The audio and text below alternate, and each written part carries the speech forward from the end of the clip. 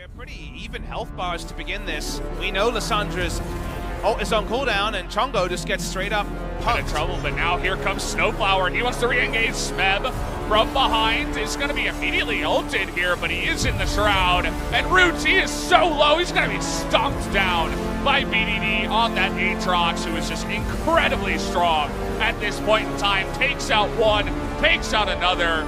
It's going to stopwatch even. Snowflower's taking a bit of harassment here as the Infernal chains the flash forward, the Ignite. Is it going to be enough as Fly's ticking down? One more! Against Lissandra. And Lissandra starts this at over full health. He actually loses out on some efficiency from a corrupting potion charge. Gets snapped back in, the flash comes in, and Fly dies. Yep. That's just a full combo and you're dead. Gonna follow the Q in, and Zenit has the spell shield. Now can't block something like the Glacial Fissure. Teleport, of course, has to be taken there from Fly. Not going to take the Claw as King, and immediately the World Ender comes down, and now this is the fiesta that we've been looking forward to in this series. Life gets onto his teammates, uses the stopwatch, and somehow no one has died, and they're not going to Realm Warp. Chase is hyper-aggressive, all on top of the poor Braum, and will go down there, stop farming. It'll be Tarkench that does it, as that's the flash in from OnFleek. But BDD not going to get stymied by that at all. Voice of Light coming out as the Celestial expansion. One more hit will do it, and that's it. Their way forward, the Baron once again extraordinarily low. Oh, he might just be. Oh, there we go, finally! Sandra has been actually very good. And we've seen. Oh, okay. Here's the last breath, and Cast Curse is going to come out, but he does get out. Oh, if he can do that again, I have a feeling that they could be able to repeat it. Peanut, he just gets set up on there. It's the alley. Yep. Well, Snowflower is going to dive on forward. They get some knockups, but not the ones the BDD wanted, and finally a cast. He's going to go wide.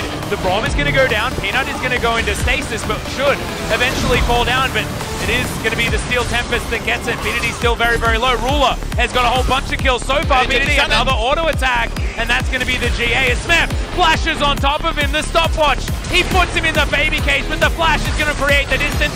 The Gnaw from Juve is going to stop Smeb from getting any further forward, and Ruler is going to stay alive, but there it is. He holds onto it right till the end, but Fly is going to be the answer, and another cage. See you later, mate. Paddle, sorry. The portal jump, not going to... targeted sense. Almost not the tankiest in a lane trade. Nice punishment from SKT. He catches him! The max range Holy kill moly! That he can get into a fight. Now you could also chase on Khan. Maybe this is the start of the Baron. Yeah, Khan just taking a bunch of damage. Just gonna flash over the wall, but nice response here. They're going way too deep. Wait, what's happening here? What is going on? Flint is going way too far, but guys, Vladimir is still a champion. Can he take them out? Baker able to burst them down as well, but Gango chipping them away one by one. The question is, does it matter? The answer is Vlad is a champion, as Gango is not going to be able to do much on the backside. You're very forgiving on this draft, SKT. You got a lot of options, but Light about to come off cooldown. Ezreal comes in, and Kellen, he's so low. Are they just gonna? No, they're gonna continue on it. They want to turn onto Grace here, but he's able to get out of this one. Okay, down goes C's, and there what are you doing? They stay on the Baron, and Score says thanks. Looking for the potential flank here. They're going for the engage. As look at the damage already. No Grace. See you later. 1-2 punch from the side of Zed. It's now King it all alone. Oh, baby! The Zoe, or rather the Yasuo, into the backline. Well, we lost to Sona Tarek, that could be a problem. Here's the team fight, though, speaking of problems. And the Vladimir immediately gets taken down. It's a good pulverize in the backline. Is there's the sweep! The dunk from BDD. You got rid of one threat, but there's still two left. Triple kill for the J. That could have been a huge disaster. As speaking of which, Moo is also just... Oh no, Mighty Bear is here. The flash forward from BDD. And he has instead opted in for the more tanky route.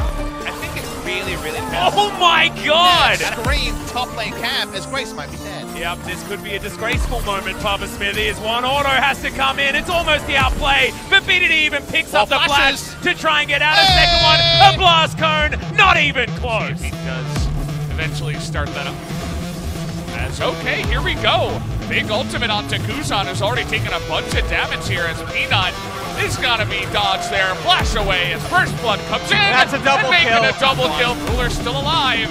And not out of this one yet. Yubi gonna pick up the kill here as Ruler wants to go 1v4.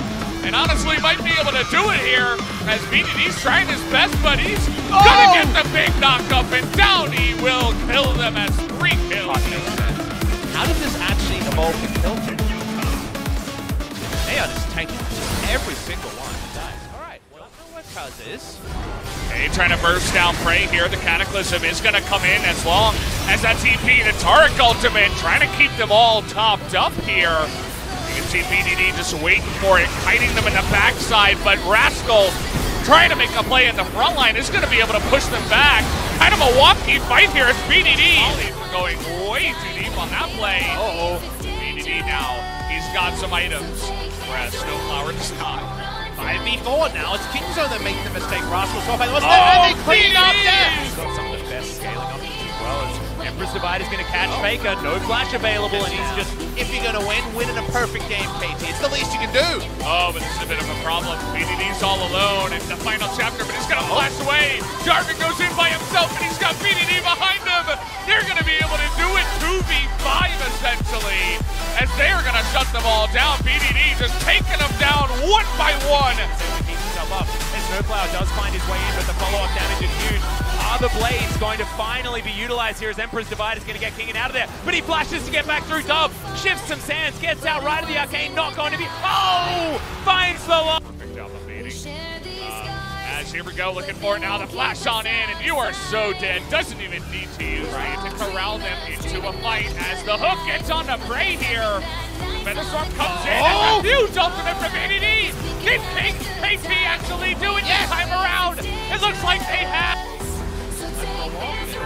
BDD has been very sprightly. 2 times in a row. Now has to Dominus. He's getting Requiems here. Teleport gonna come in. Stopwatch, will it save his life? The stun is gonna come in, and he's bringing 2 of them in, but Rascal! It's gonna pick up the kill, but it's not gonna matter, as KT will be able to pick up 2 for the price of 1. But Dub rain down as both of those supports gonna take it. Requiem should do some pretty big damage, but actually not enough to get Kingston in a good spot. Look at the poke damage out of BDD. It's insane. Oh, he's going in. BDD wants this game.